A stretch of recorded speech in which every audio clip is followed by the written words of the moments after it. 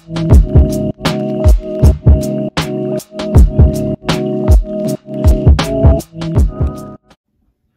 what's up, fragrant family? This is Tyler with Simply Fragrances, and today I'm back at it again with another fragrance review. And this one comes from the house of Parfums Vintage. So really excited about that. They're a house that I, have had quite a few bottles of, and so I'm not a stranger to them, and I know their quality, I know what they can do, and I'm really excited to bring this to you. So before we go ahead and get into this video, please, if you guys haven't subscribed yet, go ahead and hit the subscribe button. Subscribe to this channel, tell your friends about it. I am trying to get to 1,000 subscribers, and I know that sounds like a lot, but I also know that it's possible. Also, if you liked the video, go ahead and give it a thumbs up, and if you didn't, go ahead and give it a thumbs down. I just want honest feedback, and trying to critique my videos and give constructive criticism, so that way I know kind of what to keep doing and maybe some areas to improve on. So all right, guys, let's go ahead and get into this. Today I'm bringing you Isla Tropical Prive from Parfums Vintage, and this is one of their newest releases, so pretty excited to have this. And I kind of wish that I would have got it a little bit sooner, because this is like a really awesome summertime fragrance. But before we get into that, let's go ahead and get into the presentation. I'm gonna go ahead and turn the light off so that way I don't get any glare. So here's the bottle presentation, and honestly, I really enjoy their bottles, like, not gonna lie. This is their logo right here. I think that's really cool.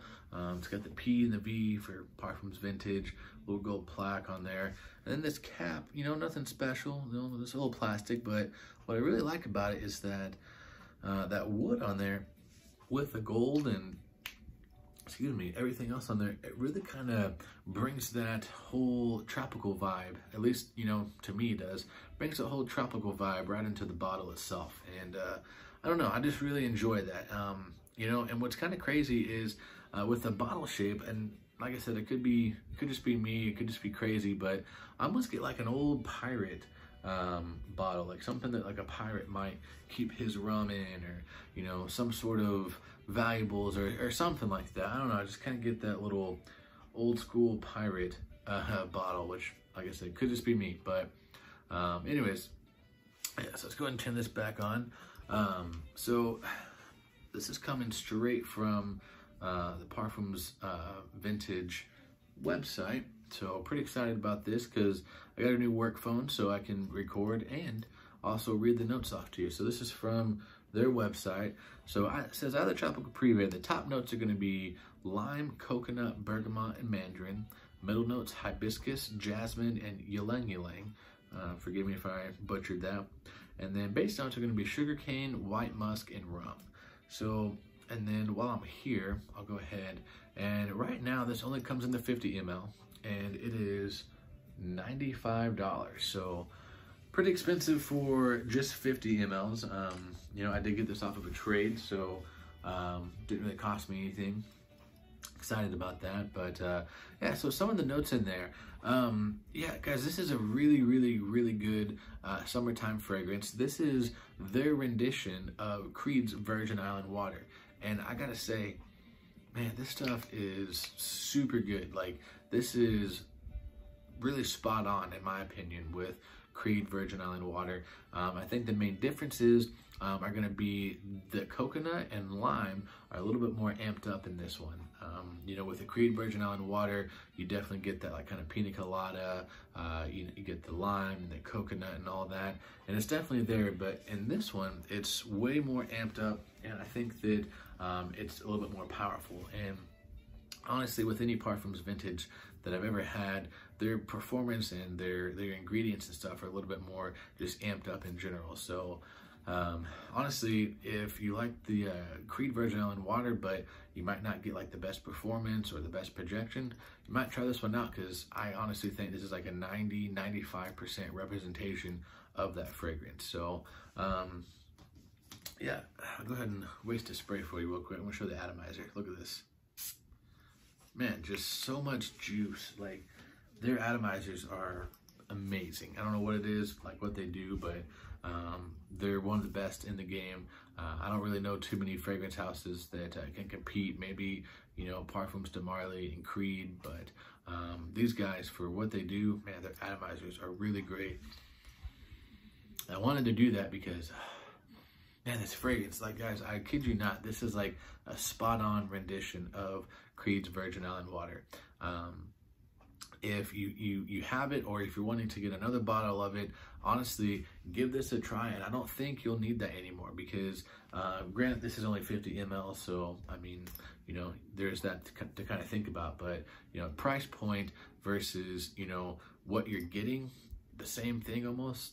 That's just kind of my opinion. I don't know if I was really honestly looking forward next year to getting a bottle of Creed Virgin Island Water, and maybe I might just for the collection's sake, but if I'm going for scent and everything else, I'm probably just gonna stick with this. Like, this is really spot on. So, all right, well, I'm gonna move past that. So the longevity and projection, honestly, are really good for like just a light tropical, you know, fresh fragrance. I get really good projection and really good longevity. I did spray this on my hand. I think it was either Sunday. It's either Sunday or Monday. So Sunday or yesterday, spray this on my hand just to kind of see what it would do. And I got really good solid projection. I'd say for like the first hour and a half, 2 hours, I mean, I was getting probably this high off my hand. Like, I could smell it from, you know, that far away. So that's probably a good, you know, 10 inches or so. Like, really good solid projection. And longevity, I actually got probably 6 or 7 hours, which is really crazy when you think about, you know, a real light tropical fragrance that, you know, sometimes they just kind of go away. But I think that the kind of rum and the musk, the white musk in here, really kind of help make it a little bit more deep and give it some depth to stay around. So yeah, so longevity is really great, projection is really great.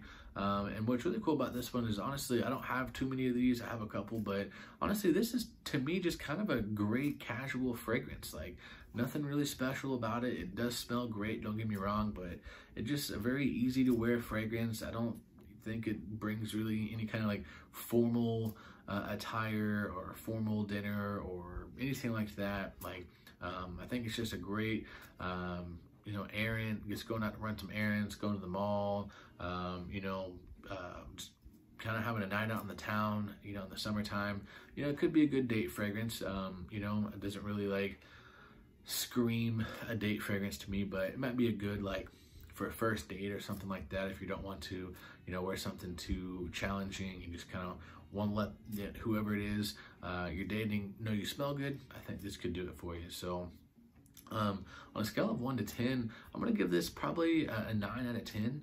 You know, on how well it's blended and everything. Just the fragrance as a whole, I really do enjoy it. It's really well blended. Don't really have any synthetic notes or anything like that. No harsh openings.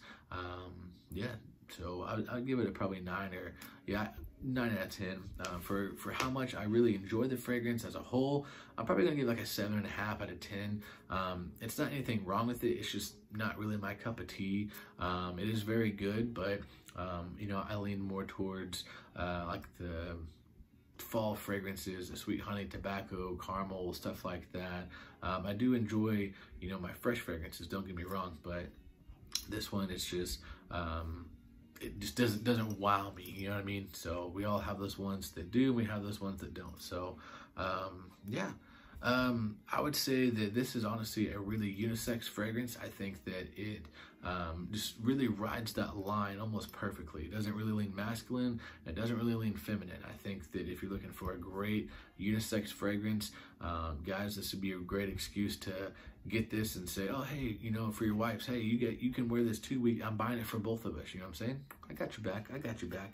And what's really crazy is my wife actually really enjoys it. So, I mean, that's cool too. So, yeah, guys, honestly, this is just a really great, you know, fragrance to have in your collection, especially for like the summertime. A really great, easy to wear, casual fragrance. So, all right, guys, well, that's gonna do it for me. If you guys like this video, please go ahead and give it a thumbs up. If you didn't, give it a thumbs down. And if you haven't yet, please subscribe to that channel.